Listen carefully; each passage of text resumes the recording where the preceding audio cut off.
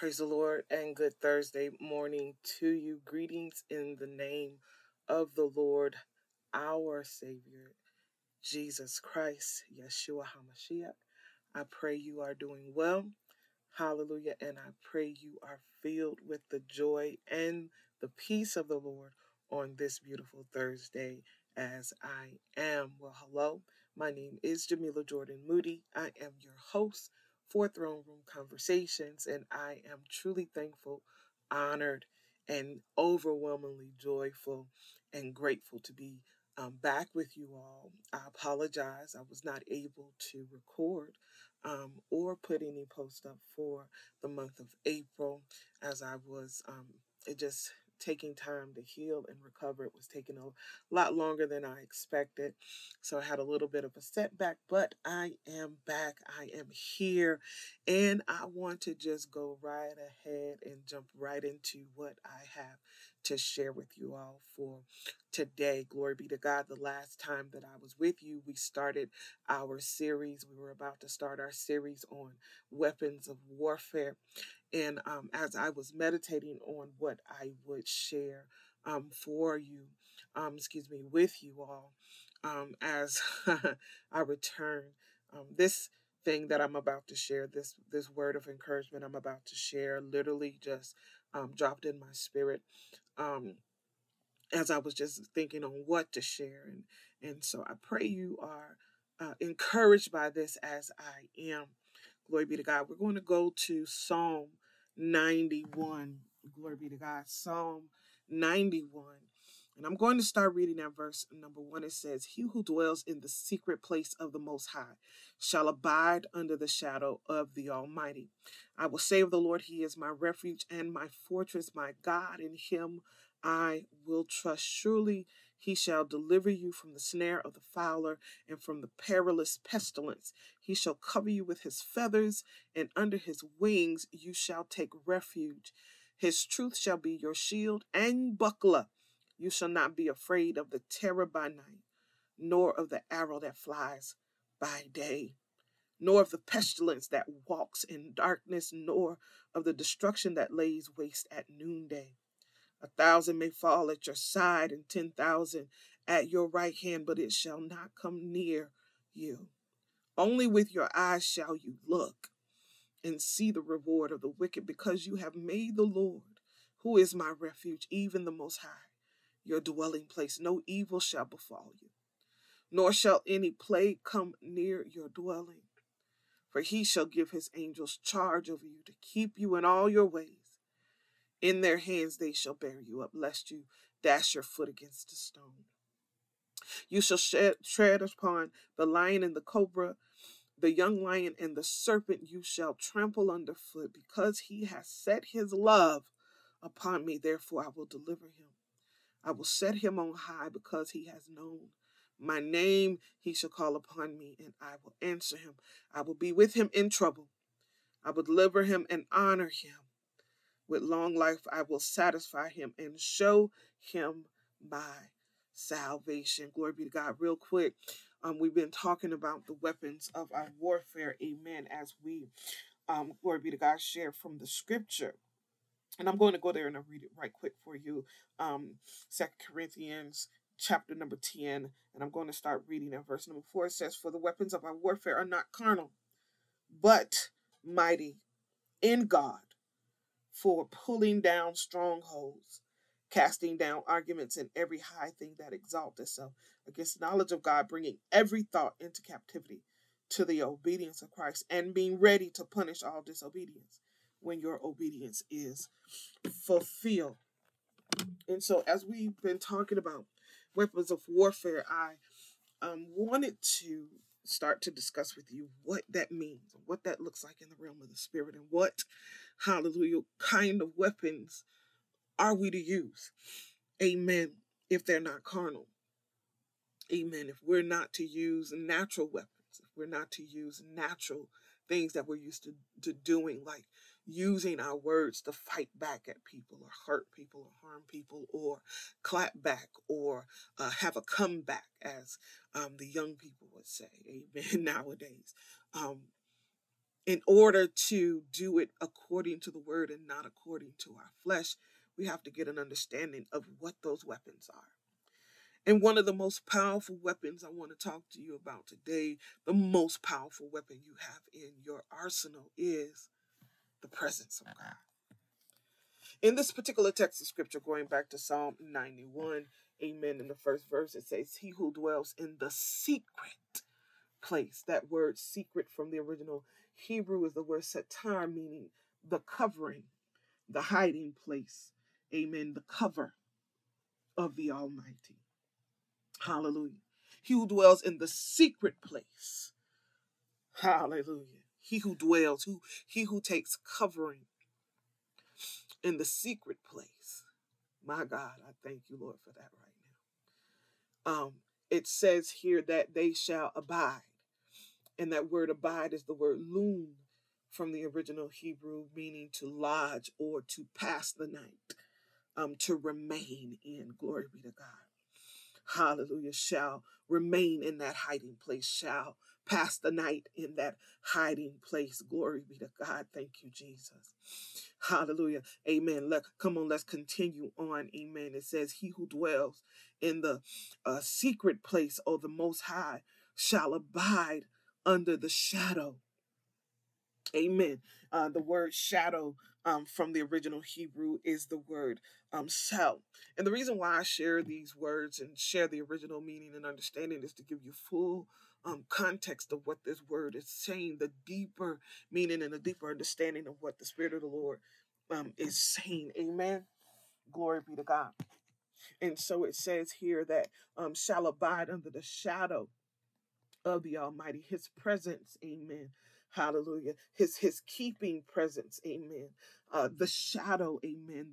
The thing that is cast over you, amen. Like we cast shadows, amen. Hallelujah. In the sun.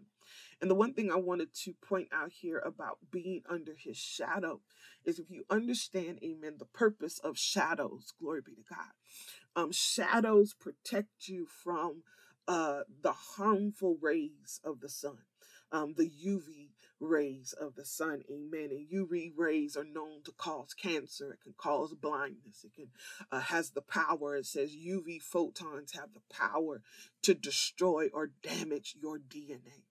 And so when you think about the shadow of God, this is what the shadow of God does for us in the realm of the spirit. It protects us from, hallelujah, the harmfulness, amen, of the realm of the spirit, the harmfulness, amen, of the enemy, the harmfulness that the enemy seeks to inflict upon us, amen. It protects, amen, the shadows, and shadows, they protect us and they keep us cool in the sun. And so the presence of the Lord, it keeps us cool. It gives us peace. Amen. Hallelujah. It keeps us from being dehydrated in the spirit. Amen. Because this is what shadows do. They keep us from becoming dehydrated when it is intensely hot outside. And so the presence of the Lord keeps us from being dehydrated. Let me ask you a question, amen. If you have been going through a season where you feel like you have been so thirsty that nothing has been able to quench your thirst, where you have been feeling so dehydrated, not only in the spirit, but in the natural, it has been so strong in the spirit, it has manifested in the natural for you, amen. The presence of the Lord, hallelujah, will protect you from dehydration in the spirit. It will keep you hydrated. Glory be to God. Amen. Hallelujah. Shall abide under the shadow of the Almighty. And then he goes on to say, I will say of the Lord, he is my refuge. Hallelujah. The Lord is my refuge, or he is my garrison. He is my stronghold. This is what this word refuge means from the original Hebrew. Glory be to God. And so even before I go further, I want to stop and say this, going back to the point that shadows keep us from becoming dehydrated. What I want to do is encourage you today is to return to the presence of the Lord. And I'm not talking about this religious understanding of God being there. I'm talking about really return to the place where you are so engrossed in his presence that you literally began, hallelujah, to feel your dehydration, hallelujah, be soothed, and your thirst, amen, begins to be quenched, hallelujah, and your hunger begins to, glory be to God, become satisfaction, return to the presence of the Lord, because that is the greatest weapon that you have, amen, in this war that we are warring, in this war we are entering into. Your most valuable weapon you have is the presence of the Lord. And so I want to encourage you this morning to return to the place of your safety, because when he says, I will say of the Lord, he is my refuge, that word, amen, as I was saying before, it means a garrison. It means a stronghold. Glory be to God. We often talk about the stronghold of the enemy, but I wanted to let you know, amen, that the presence of the Lord, amen, the power of God, the word of God, hallelujah, his arms, amen, is the ultimate stronghold against our enemy. Thank you, God. And so I'm going back to 2 Corinthians chapter number 10, verse number 4. Amen. It tells us, hallelujah, that the weapons of our warfare, they're not carnal, but they're mighty through God to the pulling down of strongholds. Hallelujah. See, the stronghold of God will pull down the stronghold of the enemy. It will destroy everything that the enemy is trying to do. It will war against, it will stand on your behalf. It will protect you. Amen. Glory be to God. And so the stronghold of God, hallelujah, protects us. He says, so I will say of the Lord, he is my refuge. And in that place, you can pull down every stronghold of the enemy. The presence of God pulls down every stronghold, because there is nothing more powerful than the stronghold of the Lord. It is our safe place. It is our security place. Glory be to God. I will say of the Lord, he is my refuge and my fortress, my garrison, my stronghold, the place of my safety. Hallelujah. He said, I'm going to trust him because he is my refuge and my safety. He is the place of my protection. Amen. Glory be to God. He said, my God, in him I will trust. My God, in him I will trust.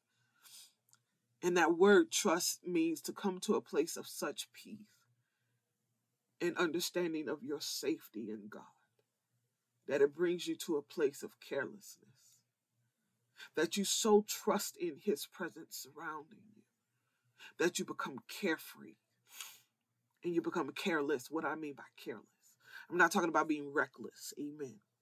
I'm talking about being in a place where 2 Peter chapter number, First Peter chapter number 5 encourages us to be. It tells us to cast all of our cares upon the Lord because he cares for us. I'm talking about being in that place, amen, when you understand that the presence of the Lord is the safest place for you.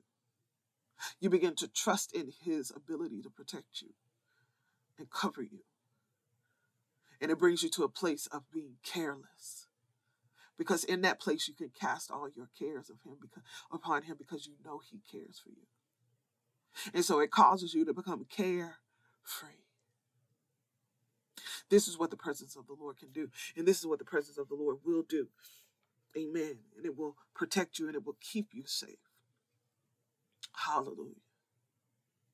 And I know there are times, amen, when we go forward into the scripture in Psalm 91 and we read about all of the things that his presence can do. And I know you might be saying to yourself, but I'm going through. I've been in the presence of the Lord and I'm going through. Can I encourage you, amen, that oftentimes, amen, we are going to experience things in life. We're going to go through hardships in life, amen. But never allow the enemy to put you in a place where you're questioning the ability of God to protect you and keep you safe. Though you are experiencing things, though you are going through things, there are some things that we are appointed to go through. There are some battles, amen, that we are appointed to walk through with our armor on, fully confident in the God that is guiding us. There are some things that we are going to experience, amen, but God is not going to allow you to be destroyed by those things that are coming up on you. I know the enemy wants you to believe that God has abandoned you and God has forsaken you and that you have no protection or support, but I've come here this morning to let you know that you do. Return to the presence of the Lord. Return to the place, amen, of your greatest victory. Hallelujah. Your greatest warfare, your greatest ability to overcome is in the presence of the Most High God. There is no greater weapon in your arsenal than the presence of God. And so I want to encourage you today to run back into his presence, to run back to that place and repitch your tent. Dwell in the presence of the Lord. Become an abider in his shadow. Get there. Because it's there where your protection and your support is. Regardless of what the enemy is telling you, there is safety in the arms of the Lord. He who dwells in the secret place of the Most High shall abide under the shadow of the Almighty. That is your greatest weapon of warfare. That is the strongest weapon in your arsenal in this war. Amen. This spiritual war. Amen. This thing that we are facing, this thing, amen, that we are about to enter into. It is your greatest weapon. The thing that you're coming out of, the thing that you shall overcome, you will do it by the presence of the Lord, because it is your greatest weapon, and it is the most unpredictable weapon against the adversary, because he does not know, he cannot foresee how God is going to deliver you. But God is going to deliver you. Amen. And so I just want to encourage you today to return to the place of your greatest victory. Hallelujah. And that's the presence of the Lord. Become, amen, so anchored in his presence that you know for certain that nothing can move or shake you. Now, it might be uncomfortable, because here's the thing about the presence of the Lord. If we go back to Isaiah chapter number 6, and Isaiah is talking about, amen, in the year that King Uzziah died, he was in the temple, he was in the house, amen, and he saw the train of the Lord fill the temple, and he begins to describe this beautiful scene, amen, of seeing the Lord's train fill the temple, and then he begins to experience this discomfort. Hallelujah. When you're outside of the presence of the Lord and you're make a decision in your mind to return to that place of your safety, that place of your peace, that place, amen, that kept you anchored. All of the things that attached itself to you while you were out there wandering, while you were trying to find your way, while you were confused and being manipulated in your mind by the adversary, while you were there separated, amen. There are some things on you and in you, amen, that will begin to be uncomfortable. And so it's going to cause you some discomfort entering back into that place, because Isaiah says, he said, I was in the temple and I saw the Lord high and lifted up, and his train filled the temple. And then as he's describing this, he says, but he begins to say, oh God, woe is me, for I'm a man of unclean lips, and I dwell amongst the people of unclean lips. Returning to that place, getting into that deeper place of God's presence will always make you uncomfortable, because it begins to expose and reveal things that don't belong there. And so it might be uncomfortable at first. It might cause you some discomfort. But if you are willing and obedient, if you are willing to hear God, if you are willing to take what God is showing you and not allow the enemy to use it to put you in a place of guilt and shame, if you take it and you do what Isaiah did, fall at the feet of God and say to the Lord, oh God, I am a man of unclean lips, and I dwell amongst the people of unclean lips. But he began to cry out in repentance, and he cried, hallelujah, until the Lord cleansed him, purged him.